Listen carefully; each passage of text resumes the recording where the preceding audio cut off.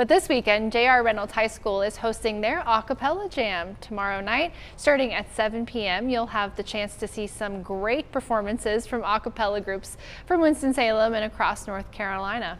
Absolutely. And joining us live now, like we just teased ahead, our Victoria Lucas is there at R.J. Reynolds this morning with a couple of those students who I know they're excited as they're getting ready for this big jam tomorrow. Victoria, you've got to tell us a little bit about what they have going on and what their thoughts are on the performance. Hey, ladies, good morning. Yes, so here at R.J. Reynolds High School, the RJR A Capella Jam for Hope will be hosting a performance tomorrow, really just helping the community and giving the community also some great tunes. And talking more about the event, I've got student leaders here of the Women's Ensemble, Syncopate. How are you guys this morning? Good. Awesome. So tell me your names. I'm Juno Myers. I'm Mackenzie Clegg. Awesome. And you got some nice shirts. Show them off. Thank you. These are our Syncopate shirts. We have our names on the back. Ooh, very, very nice. So tell us first your interest into the a cappella world. I like a cappella because it's just one big community and we all share the same instrument, so we all get along really well. And then Mackenzie, tell me about the music program here at the high school.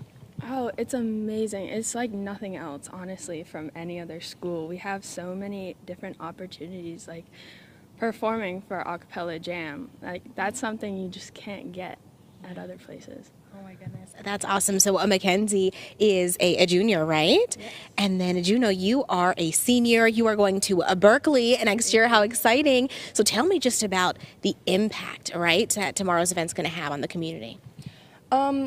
I just remember when I saw a cappella for the first time, I was in 8th grade because one of my friends was in a cappella, and I knew that's what I wanted to do at Reynolds because you can tell how close everyone is to each other, and it's just inspiring to see the music that they make. Yeah, and that is so awesome. So, you know, the proceeds are going to a local charity. You guys are from the area. What does that mean for you?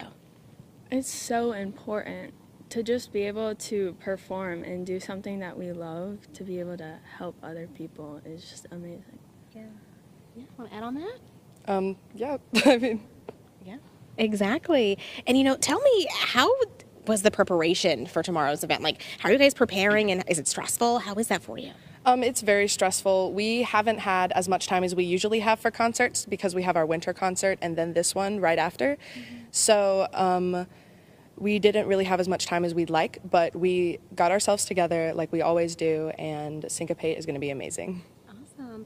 And for incoming students who want to get involved in the a cappella groups, right, there are 4 a cappella groups at the high school. How can they get involved? Oh my gosh, audition, please. We need people always, and you're always welcome, no matter who you are. We are so accepting. A cappella is just a big family that just loves to create music, so please come and audition. Yeah. And I want to know how you guys feel about this. So tomorrow, the event, you know, will be catering to Deke Sharon, the father of a modern a cappella. Does that give you chills? Yes, we haven't really had an artist this big come host our jam before, and it's really scary, but it's also really, really exciting for us. Yeah, awesome. Anything else you want to add, Mackenzie? Oh my gosh, I'm so excited. This is huge for us. Yeah, awesome. Well, ladies, I thank you so very much. Have fun tomorrow. Sing your hearts away.